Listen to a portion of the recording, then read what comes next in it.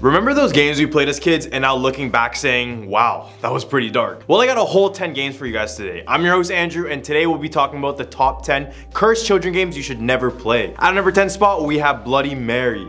Bloody Mary, Bloody Mary, you thought I was gonna say it there, weren't you? Just so I won't be met with this malevolent spirit, I'm gonna hold off on that last word. Bloody Mary is common to almost all North American teens because at one point of our lives, our friends mentioned it to us and even dared us to play it. For most of us, to play this game, you will just need a dark bathroom and a candle. Once you're in front of the mirror with the candle, you must say Bloody Mary 3 times aloud. After the 3rd chant, the apparition of Bloody Mary is said to appear in the mirror covered in blood, hence the name. Then nothing good comes from what happens next. From there, Bloody Mary may scream, curse, or in some cases come out of the mirror to grab the victim into her world. Back in the day, however, this game was used for women to see the faces of their future husbands. But if they saw a Grim Reaper face instead, they would pass away. I guess we took the worst part of the game and carried it on in legend, because you would have so many people playing this game knowing you could see your future spouse. At number 9 spot, we have Ring Around the Rosie. From what was thought to be an innocent children game with holding hands and jumping around with friends, Ring around the rosy, pocket full of posies, was actually a game about the terrible bubonic plague.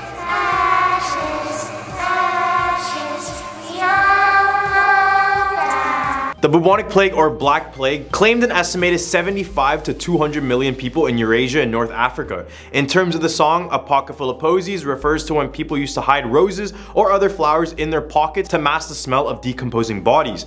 And the line, ashes, ashes, we all fall down, refers to the cremated bodies spread all over the town in the form of ash. And finally, the end of the rhyme, we all fall down, meant that anyone who caught the plague would basically pass away or fall down. Crazy how we still play this game as kids, because when I did the research, I found that they even changed the lyric from ashes, ashes to a tissue, because the people releasing them knew how dark the lyrics truly are. At number 8 spot, we have Baby Blue. As most of the ones on this list, kids used to play this game in bathrooms when they wanted to try something other than Bloody Mary. Who are these kids, and I wonder how they grew up to be. To play this game, you must turn all the lights off and lock the door to your bathroom. Now stare into the mirror and hold out your arms as if you're holding a baby and say the words Baby Blue, Blue Baby 13 times without making a mistake. It's said that if you do it without messing up, you will begin to feel the weight of a baby in your own arms, and you will slowly begin to feel scratching on those arms. Then the next step is crucial. You must toss the invisible baby down the toilet and flush it, and run out of the bathroom as quick as possible, because if you don't do it quick enough, a lady closely resembling Bloody Mary will appear to grab you. This would make sense since variations of Bloody Mary chant include Bloody Mary, I got your baby. Maybe Baby Blue is her baby and they're somehow connected. I guess this ritual is the best way to get a 2-for-1 spirit special. At number 7 spot, we have the Ouija board. We all know about this game, whether we heard it from a friend tempting us to play it or through online posts showing us its strange nature. The Ouija board at its base is a game with a wooden board showing all the letters of the alphabet, numbers, along with the words yes and no and goodbye at the bottom. These symbols are used to communicate with spirits from the afterlife and would become the main object used in horror movies to contact said spirits. In the second half of the 19th century, America got really interested in talking with the dead, so once this game was introduced, it became an instant hit product. Except after years and hundreds of thousands of people playing, people started to report bad luck and tragedies occurring after they played with the Ouija board.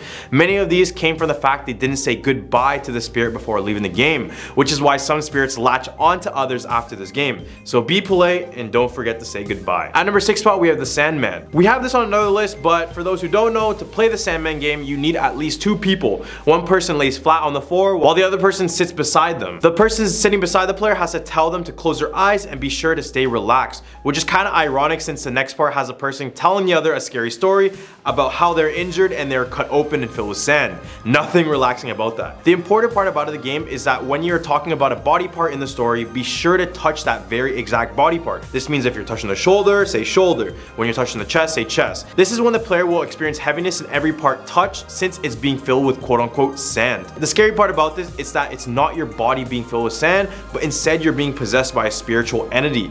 Once this is finished, the player will notice their body is heavy and hard to move around. And this is when they must do everything in their power to keep moving and stand up, because if you don't, the spirit will have full control of your body and possess you for the rest of your life. In the hump of our list, we have Concentrate. I remember many kids playing this game on the playgrounds, and now that I'm older, this game is actually one of the most horrifying on this list. It was mostly played as a mental simulation kind of game where we would start to feel and envision the things being said to us, hence the concentration name. Except the real goal of this game was to find out how you would pass pass away. To play this game, all you need is 2 people. The person standing behind the other is considered the guide, while the other person is going to be the one mainly playing the game. These chants are supposed to make you feel these physical sensations in sort of a mind manipulation way. At the end, you must ask the person what color they saw last, and these are the different meanings to each color. Red means stab, blue means drowned, yellow means poison, orange means burned alive, green means falling from a height, purple means suffocation, gray means a disease, white is old age and enter into heaven, while black is die of old age and end up in hell. At number 4 spot, we have light as a feather, stiff as a board. Light as a feather, stiff as a board. Light as a feather, stiff as a board. Light as a feather, stiff as a board. Light as a feather, stiff as a board. Light as a feather, stiff as a board. Light as a feather, stiff as a board. Light as a feather, stiff as a board. Light as a feather, stiff as a board. Light as a feather, stiff as a board. Light as a feather, stiff as a board. This was a common game played in North American sleepovers, and as shown in the video clip, one person will be pretending to be deceased while the others lift them off the ground using only their fingertips. If done correctly, it will feel as if the person's body is weightless, as if they're a hollowed out object. Except this game started off a whole lot different. Back in the 17th century, this game was recorded by English Parliament member Samuel Pepys, who recorded a time when he saw a group of young girls playing this game.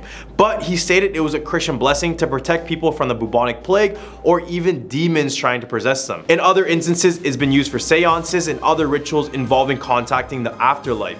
But in reality, this game is just simple physics. When everyone is carrying the weight at the same time, it'll be evenly distributed and be easier to carry. Except this game is still pretty creepy because the fact that you have to act deceased and the fact that the levitation part could be referred to as a resurrection moment since you were acting as a deceased person. Just creepy. All the way at number 3 spot, we have the fortune game. The fortune game, otherwise known in Japanese as Sujiara. This is a game that needs some sort of crossroads, just like any famous soul-selling, deal-making story out there with the devil. But for this game, the crossroads signifies the 2 worlds colliding, the living and the dead. To play this game, you will have to have something to cover your face and find yourself a crossroad that is empty, just so you don't come running back to me if you get run over. Once you're in the middle of the crossroads, chant Sujiara, Sujiara, Sujiara, grant me a true response 3 times. And after the 3rd time, a stranger is said to come from the darkness and approach you. From here, you must use your face covering and completely block your vision. From here, you might politely ask the spirit for a fortune for your future, where they will begin to whisper at you your fortune. This game was so popular for kids back in Japan that they even made little crackers with fortunes inside.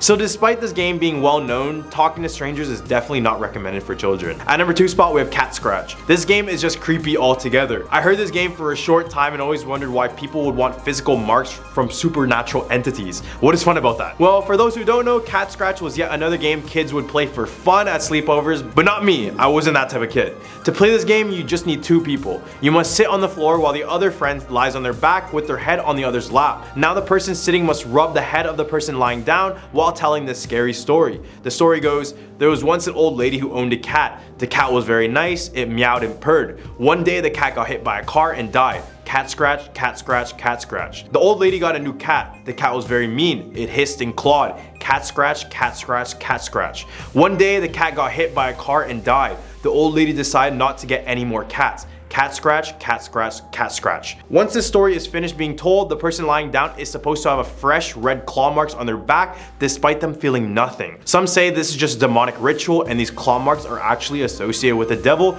disguising himself in this innocent looking cat game. At number 1 spot, we have the corner game. To play this game, you will need a total of 4 people. Each of you will take your spots in each corner of a 4-corner room with your backs facing the center, and be sure it's completely dark. One person will be a designated leader and they will stand into the middle of the room to start the game. Once the game begins, all participants must state their names aloud and count to 3. Once the countdown ends, you must shift into the next corner of the room clockwise, which means that one corner will always remain empty. If the game is being played correctly, one person should go missing from the rotation and the empty corner should now have a shadowy figure in it.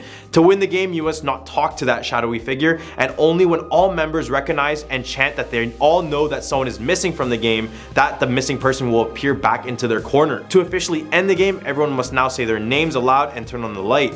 This is said to be a game where spirits play with you. It doesn't have too many dark implications other than the fact that you will witness your very own spirit, but other than that, the spirit just seems to be minding his own business. Well, these are the top 10 cursed children games in America. What do you guys think about next? Leave your suggestions of what we should do next in the comment below. Like and subscribe. I'm your host Andrew, and I hope you have a scary day.